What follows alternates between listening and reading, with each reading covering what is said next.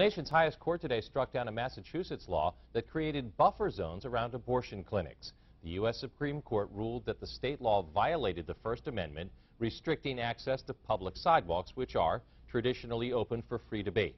The government's ability to regulate speech in such areas is limited, the justices said in a unanimous decision.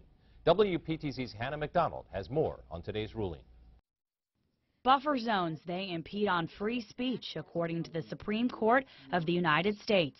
The decision erring on the side of free speech more than any other principle. The court said what you can't do is prohibit people from trying to approach other people on the sidewalk. In a unanimous decision, the highest court threw out Massachusetts' buffer zone law. While not ruling them out entirely, it ruled requiring protesters to stay at least 35 feet away from abortion clinics is unconstitutional. The most important things I think for Vermonters to pay attention to is how the Supreme Court's ruling are going to affect our buffer zone laws here in Vermont. Today we're going to make sure that people who are seeking medical consults and who are seeking medical care have access. Questions popping up on how the Queen City will react to this ruling. I'm troubled by the decision. Hannah suspects the city of Burlington will have to make some changes. First, reviewing its buffer zone laws, originally put in place to discourage harassment outside of reproductive clinics.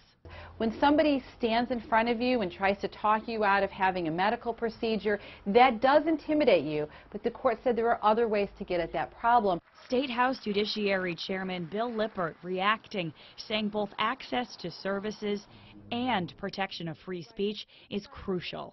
Balancing those two competing principles is very important. Another facet to this Supreme Court ruling, it might touch Vermont's laws involving military funerals and any other way government tries to shield people from protesters who might otherwise interfere with their right. In Burlington, Hannah McDonald, WPTZ.